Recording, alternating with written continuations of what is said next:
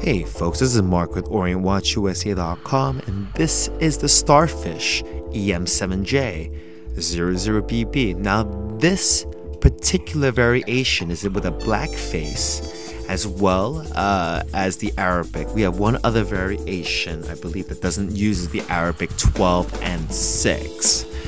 This is a 50-meter case, so you can always, it'll be workable just about any sort of daily activity that you may have.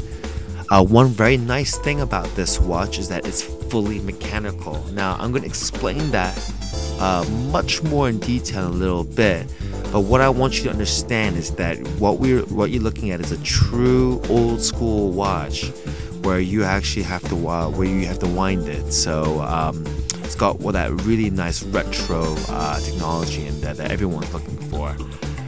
Take a look at the dial. You'll notice that the hands as well as the hour indices are luminous, and the functionality of this movement is day and date. Okay, let's take a look at the leather band, and you'll notice that it uses this nice leather. It's black. It's got this nice black stitching on the side, so it looks very reasonable with the very kind of sporty design of the dial. All right. As I mentioned, this is a mechanical watch, and if you take a look at the back of your watch, you'll see an exhibition case back, which means there's a piece of glass that exposes your mechanism. Now let's take a little closer look at that mechanism, and you'll notice that there are absolutely no batteries. This design is from when our grandparents were still around, folks. Okay.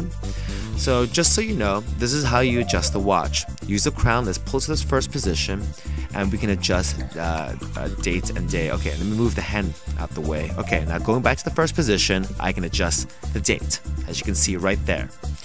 Now to adjust the day, which you can see around the 9 o'clock position, we use a 2 o'clock push button. You see how it goes to Spanish to English? Once you set it to the language of your preference, it remains in it. Okay, that's something that you have to know. Now, just so you know, the 469 caliber works like this. When it progresses through the time, and at midnight, the date goes, as you saw, at 1:30, it goes through one pivot, and at 3:20, it goes to the second pivot. Now, why do we do that? It's because Orient Watch is an international company, and in some countries, they speak more than one language, or in some regions, and so that's why that type of technology is used with the Orient watches. Alright folks, I hope you enjoyed the video, and I hope to see you wearing the Stingray very soon.